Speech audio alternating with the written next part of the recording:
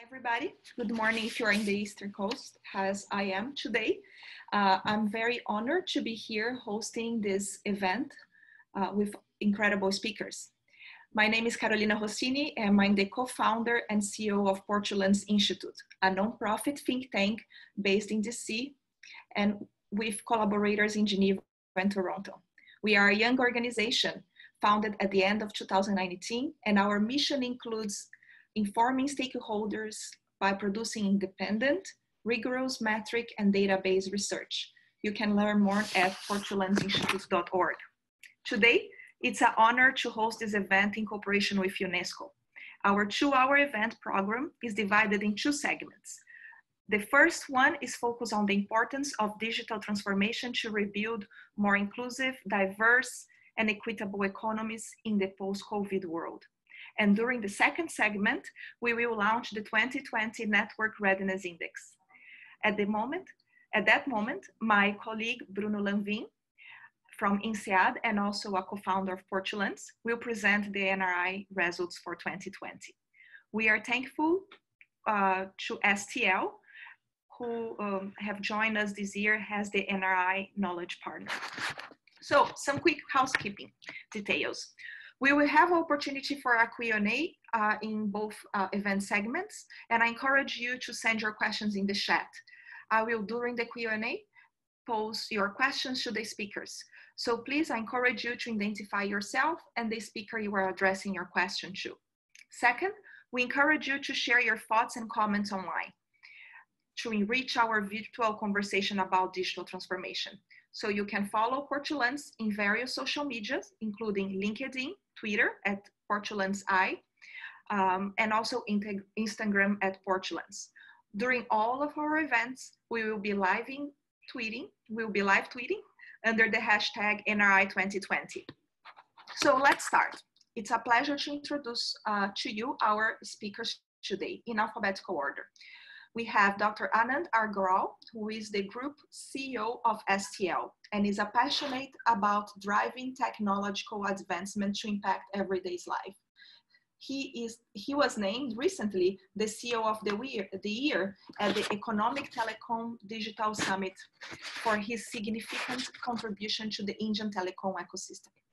Professor Soumitra Dutta is a professor of management and the former founding dean of the Cornell S.C. Johnson College of Business. He's an authority on technology and innovation, and he's the co-editor of the Global Innovation Index with WIPO and also the Network Readiness Index published by Portulans. Dr. Demi Getschko, he's a friend and mentor, and he's the chairperson of the Brazilian Network Information Center Executive Board. He is part of the Internet Hall of Fame, and he has played he was a key player on actually establishing the first internet connection in Brazil. So I'm very thankful to him since I'm originally from Brazil. Ms. Dorothy Gordon, who is the chair of the UNESCO Information for All program and board member of the UNESCO Institute for Information Technology, UNESCO Institute for Information Technologies in Education. She has over 2 decades of leadership in the field, having working mainly in Africa and Asia. And last but not least, Ms. Sasha Rubel, who is the program specialist in the Digital Innovation and Transformation section of the Communication and Information sector at UNESCO.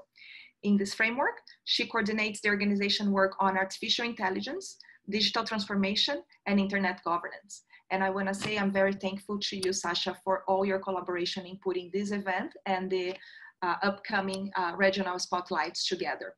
So thank you so much.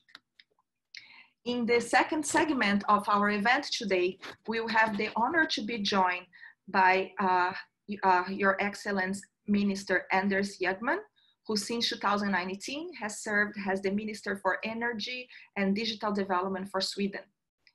Okay, so let's start. I ask you please to keep your comments to 4 minutes so we keep a dynamic dialogue. So Soumitra, I would like to pass the word to you. In your view, how can countries leverage innovation and network readiness to strive for competitiveness in this, in hopefully a post-COVID world? Yeah, thank you, Carolina, for inviting us and also for hosting this panel. I wanted to piggyback and thank some of our panel members who have spoken already and piggyback on their comments and really reflect on how the views of countries vis-a-vis technology has changed over the last 2 decades. My colleague, Bruno Lanva, will talk about the Network Readiness Index results for this year, but he and I were part of the original team that helped create the Network Readiness Index at the World Economic Forum in 2001-2002 time period. And reflecting back almost 20 years ago, the focus really was on all the positive things technology would bring. You know, the world was so rosy and so bright, and everyone thought that technology would change, you know, the world in all the positive ways, would make information available for everyone. It would in fact help democracy to thrive because people would have better information.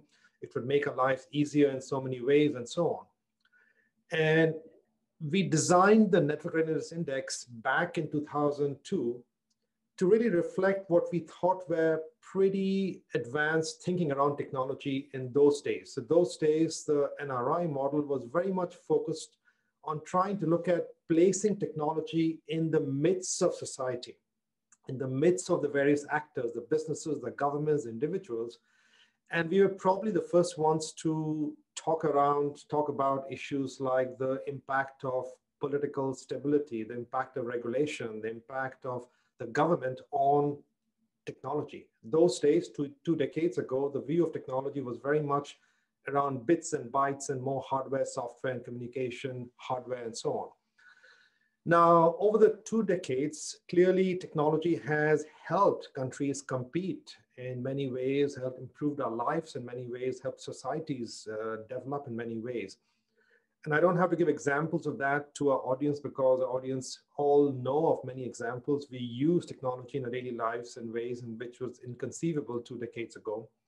Even countries like Korea, Israel, Finland, and more recently China and India, they have in fact become competitive by using technology as a key element of the national strategy. So in many ways, technology has helped countries become more competitive, and we see this trend continuing as technology keeps on evolving. And today, as you know, in the US and China, for example, there's a race towards seeing which country will get there at the technology frontier of AI, because both countries and many other countries in the world realize that being there at the technology frontier is very important for competitiveness and leadership. Now, at the same time, if you reflect on what Dorothy said earlier, issues around trust, issues around inclusion, issues around security, issues around all these concerns have emerged on the table front and center in the last, I would say, 5, 7, 8 years. And not that these issues were fundamentally new, they've been sort of simmering below the surface in many ways. But now what has happened in the last 5, 7 years is that these issues have become center stage. And today, when you go to many technology events or conferences, of course, technology has had and will continue to have a positive impact on our lives. But much more discussion is focused on how will we ensure technology inclusive? How will we ensure that the right level of trust is engendered? How will we ensure that we are able to build a safe and secure environment for our democracies and our governments to function? And these kind of concerns really has sort of shifted the pendulum in technology discussions from what I would argue from hope to fear. A fear about how technology is perhaps changing the world around us in ways in which we not fully anticipate, or in ways in which we're not fully able to control necessarily. So I really think today the discussion on technology and competitiveness, of course, lies at the heart of both productivity debates and competitiveness industries and wealth creation, but also I think lies at the heart of building trustworthy, trusting society, looking after the well-being of people, and being more inclusive in our approaches. And this is where I think, both Demi and Anand talked about the impact of measurement becomes very critical. And this is where I hope this Network Readiness Index effort really tries to raise the level of discussion and raise the level of awareness of policymakers to these key issues. And that's one reason why when my colleague, Dr. Bruno Lanva, will describe the model, we have revised the model 2 years ago. And it includes many of these aspects, which I think are very important for the future of technology usage effectively in our societies and our countries. Thank you. Thank you, Soumitra, so much. Demi, if I can come back to you, I think Soumitra touched a little bit on the role of governments on this and how we try through the indexes really measure a lot of the governance space, right? So I personally call it the input measurements, right? That have the output, the benefits. So in your opinion, Demi, how can government support the idea of building forward better in a post-COVID world? And what is the role of governance and technology in this sense? Oh, thank you for the question, Carolina. It's not an easy answer for this question, but anyway, I will try to put at least some Brazilian data on that. First of all, it's clear that we all become more digital today, like Nicolas Negroponte said 20 years ago, being digital. The pandemic underscored the importance of digital technologies for the survival of enterprises, education, commerce, all of us, for our living, for working, studying activities, and so. Then we have this mixed issues because of course we have a lot of problems because of pandemic, but also the digital technologies help us to go through COVID, showing health measures, transmitting information to the society, and is a powerful tool against the pandemic that the digital systems offers to us. Then beginning to examine some cases. For example, in Brazil, we have, after the outbreak of coronavirus, we have a peak of traffic, as I said, 13.5 terabits per second of exchange of traffic. But we also have, for example, the closing of the schools. Then what happened to the children and adolescents as the schools went to a full closure? This is it's a very difficult issue to tackle. We have around 5 million children and adolescents living in homes without internet access, according to our last survey in ICT household, and in Kids Online survey also. Then the question is, what about the rights of these children to having access of quality and equitable education? Disconnected households and individuals without the proper digital skills represents a big challenge, not only to the government, but also to all the families here in Brazil. So the dynamic of this process of the pandemic probably will change not only the governance methods, but also the mindset of the individuals. We will not be the same after this pandemic, and the digital technologies will be even proven more important in that context. Another aspect important is that this pandemic revealed how fragile we are in the context of socioeconomic disparities in our countries, and when it comes to the digital, to the internet broadband connectivity. Human rights also has been exercised online more and more, so having access to the internet has become essential for all of us, and the network turns even more important for continuity of our daily lives. The clear message to the governments, ICT industry, and internet providers should be they have to join efforts to engage in effective dialogue in how digital transformation and COVID should lead to a multi-stakeholder approach so we can build forward a better post-COVID world.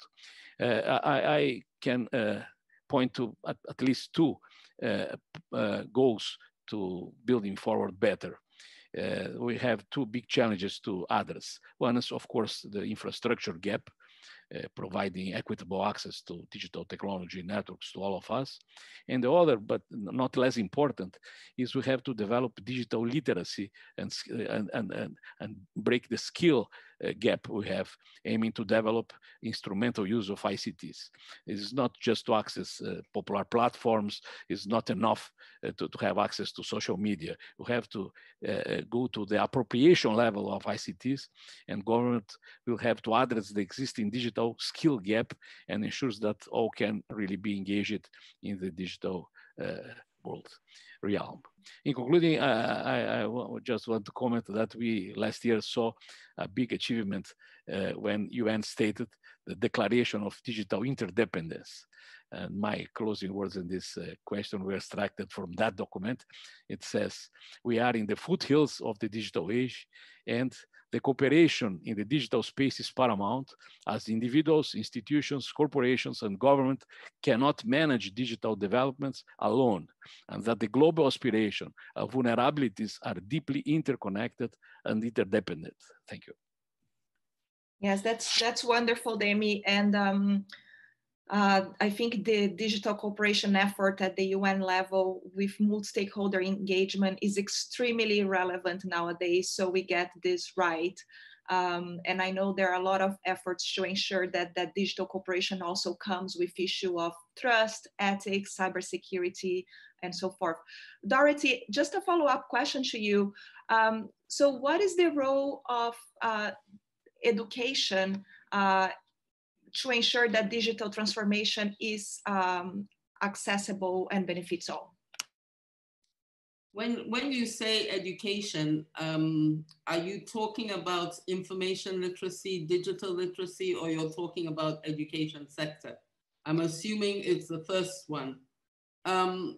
This is an area that it's surprising that we haven't been very systematic about up to now.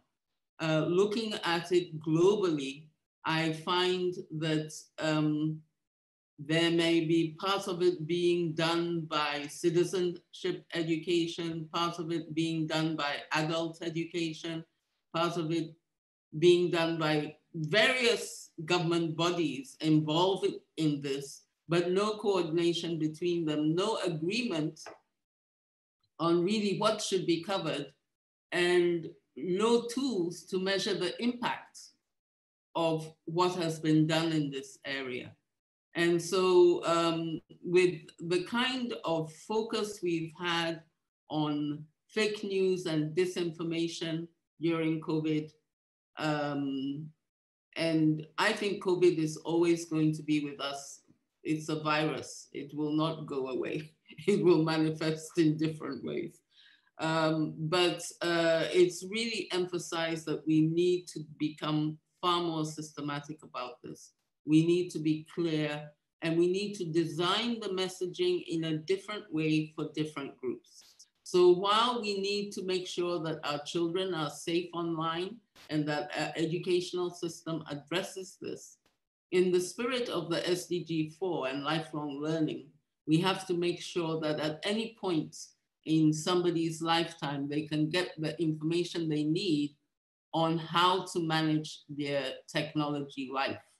You know, and I am always surprised that so many people give away data without thinking. And discussing this, somebody said, okay, we can call them simple users. They just want to use it and they just want it to work. They don't want to think about the data implications of this. And I think we have to force people to understand, force not in an aggressive way, but make sure that the messaging is consistent and it is constant. And I also just want to say how much I appreciated the way these issues were addressed in the Secretary General's roadmap for digital cooperation. It's really very important. Thank you. Thank you, Dorothy. Yes, I have the same sentiment as you. I see digital literacy efforts since the early 90s, and sometimes it feels that we are reinventing the wheel. So hopefully under the digital corporation work, those efforts will really bring together for better impact. So Anand, I think one of the things we haven't discussed so far is actually the specific role of the private sector in all of this. Dorothy and Demi and Soumitra, they all address the issue of the responsibility and in some cases even the liability of the private sector, from content moderation issues with disinformation to supporting governments and societies and communities in setting the infrastructure. Could you let us know a little bit, coming from the private sector, what do you see the role and responsibility? Thank you. Sure. I see the role of the private sector is towards enablement of the transformation that digital is providing us. I mean, any of the examples that we can take currently, just take the example of what we were discussing, whether it's education and healthcare. In terms of creating the right content, in terms of making sure that the right delivery of that is happening, and creating access for all. And there would be kind of challenges there in creating the content and making sure that there is ubiquitous delivery. But it is the first time, see, we are reaching a critical mass for people having access towards utilitarian needs on the digital platform for the first time. And that's why when we are discussing these kind of questions about trust, about data privacy, about the fact what Demi talked about, that what about the rights of the 5 million adolescents in Brazil? We are discussing education delivery as a right over a digital platform. And that's where the private sector starts coming in. It's not only about developing technology, it's about ensuring that that technology creates that transformation for which it is it's developed, and doing it in an equitable manner, and doing it with the kind of digital interdependence that UN is talking about, and doing it in cooperation with the government as a regulator or as a partner. So I would say the transformation that digital is supposed to deliver, the applications, the application and the creating these nice applications for all the things that we spoke about, is the accountability of the private sector. Creating the technologies on which the platform will deliver in the kind of engagement that we are having right now, an online high-speed engagement, which we have almost taken it for granted. That's the responsibility of the private sector. And then making sure that in some kind of combination with the government, with this interdependence, creating the right infrastructure, making sure that the unconnected get connected, will be a codependent project. And that's where the role of technology comes in. Most of the investments that are happening with venture capital, within the organizations that are developing. And we got to do this in an extremely collaborative manner because of the fact that it is an all-encompassing transformation which is going to happen. And digital is not going to be an industry or a sector for which you can kind of think of it different from others. So I see this as something in terms of application delivery, in terms of platform management, in terms of technology investments, and in terms of the networks.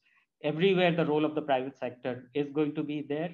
It's going to be in different orders. It's going to be in different needs. We got to be very, very cognizant of all the factors that everyone spoke about, but notwithstanding all, the enablement of digital will happen only when private sector truly starts playing its role in the delivery.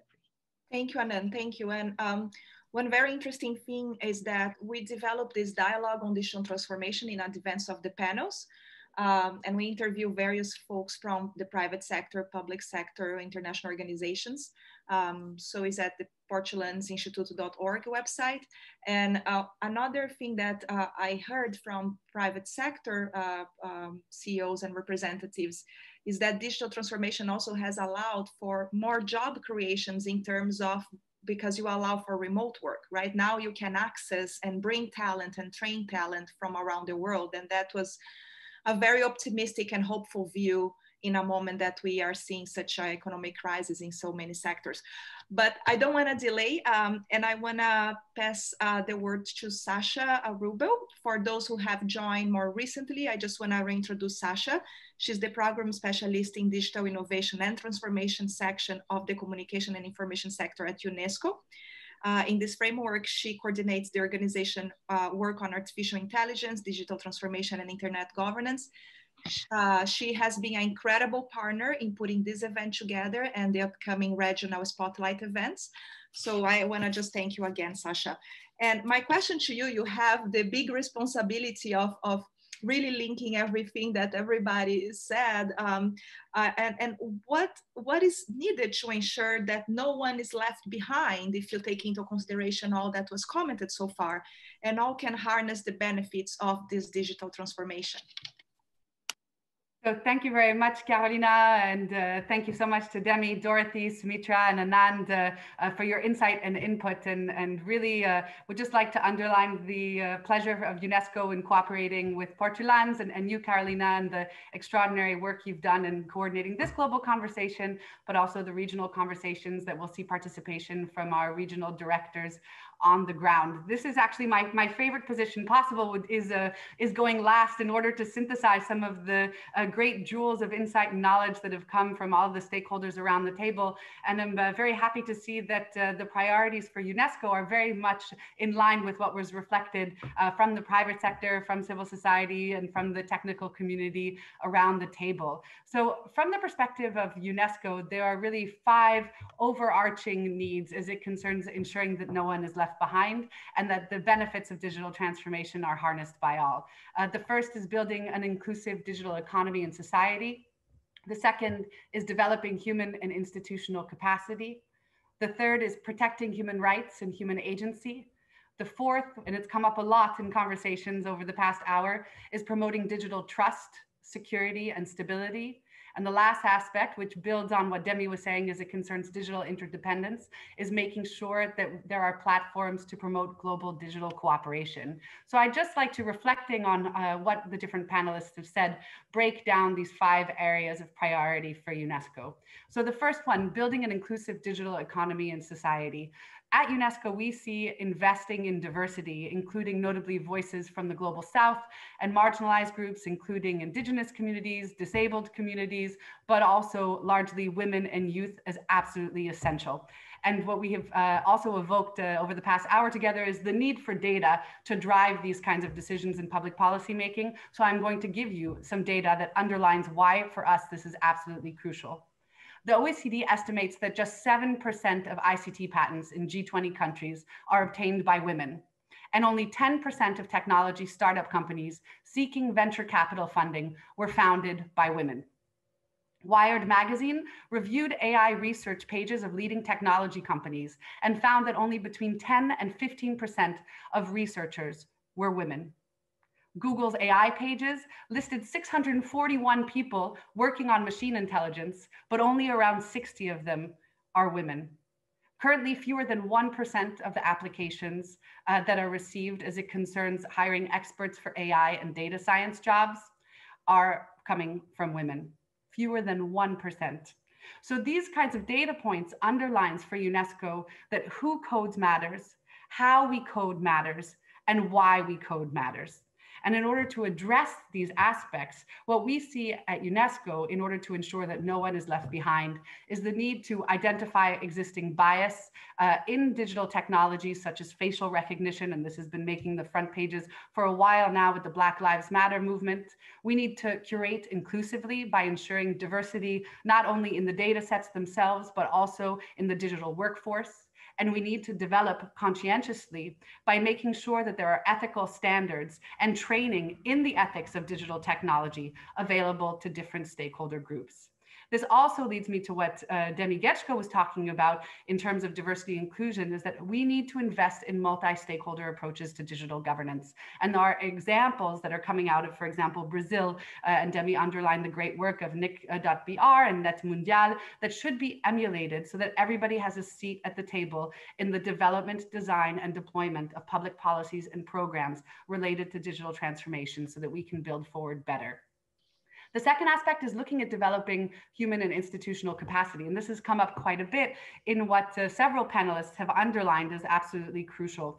At UNESCO, we understand that democracy is not just about voting for your leaders, but also premised on the idea that ordinary citizens understand the issues at heart. So if we need democratic debate about what kind of digital future we want, we need to make sure that we have and we are investing in digital literacy. So this means digital literacy of citizens and youth and marginalized groups, but again, also decision makers. And this points to the fact that has been discussed on multiple occasions in this panel, that in fact, the question of digital transformation is no longer a question just for the Ministry of ICT, but is actually transversal. So it points to the need to build institutional capacities in understanding the issues at hand, but also in ensuring that we do not work in silos between ministries, between different government sectors, but also between stakeholder groups.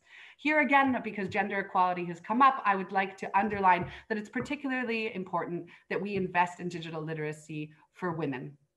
Today, women and girls are 25% less likely than men to know how to leverage digital technology for basic purposes.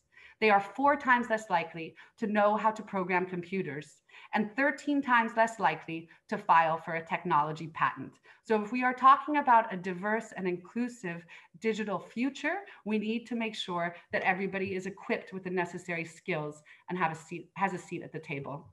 This links also to what Dorothy was talking about as it concerns the need to invest in research. We need data-driven public policy practices, but we also need to avoid the brain drain of experts in digital issues leaving their countries and investing in places like big companies from the United States and Europe and China. So we need to support PhD programs. We need to invest in training the future researchers on issues of digital transformation related to areas that are otherwise, unfortunately, often overlooked, including gender bias, cultural diversity, peace, environmental sustainability, and other issues. We also need to understand in this regard and need more researchers that look at the link between digital transformation and open data. This is something that is absolutely essential to UNESCO's work, where we are promoting the link, for example, between global data commons and AI commons and open access to scientific information, which is at the heart of our work. This links thirdly to what we were talking about as it concerns investing in the local startup economies. Like what Dorothy said, we need to focus on designing and developing AI solutions which respond, reflecting on what Anand also said with the global and local approach, to localized problems in less wealthy nations and regions. We do not need to be promoting transferring from technology intensive nations. We need to be training and investing in the startup ecosystem so that there are developments that are based on deep understandings of respective regions and culture.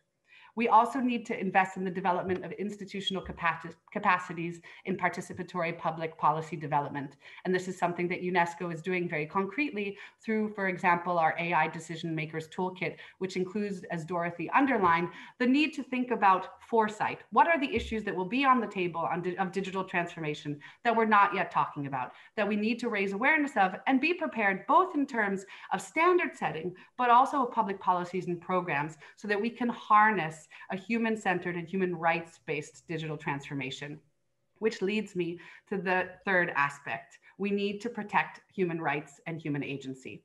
And UNESCO's Internet Universality Framework, which was adopted by 195 member states in 2015, advocates for a framework of digital governance that is based on human rights, that is open, that is accessible, and that is multi-stakeholder. And our official position of the UN at large is that human rights that exist offline exist in the same way in the online environment. And this is absolutely essential.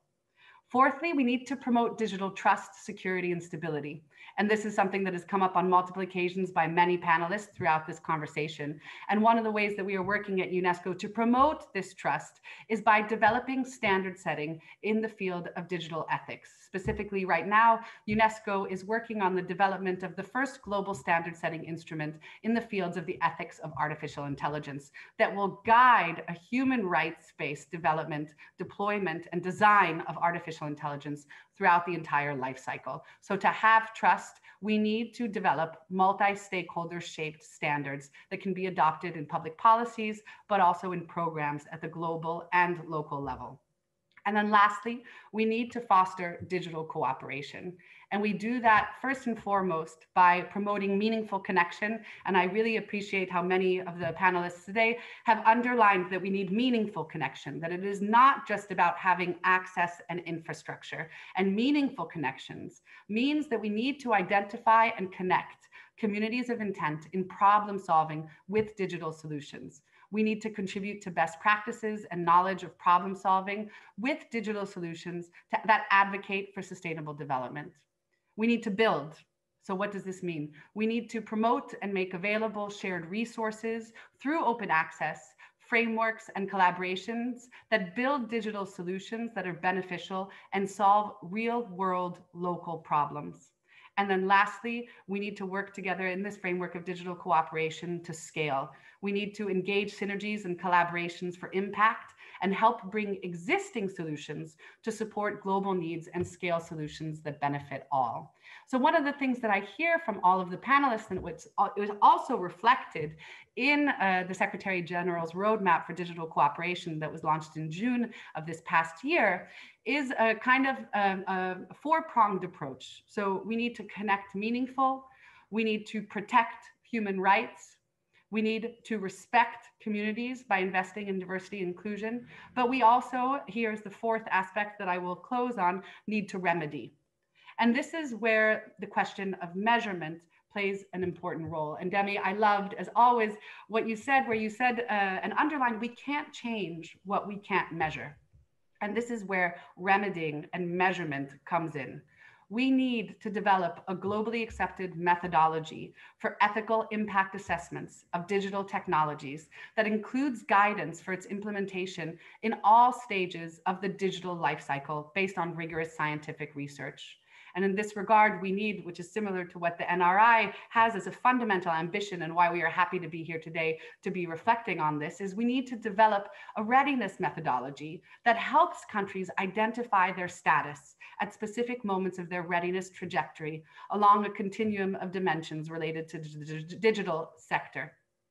We also need to develop this globally accepted methodology to evaluate the effectiveness and efficiency of the policies for digital transformation that are adopted and implemented based on this readiness index.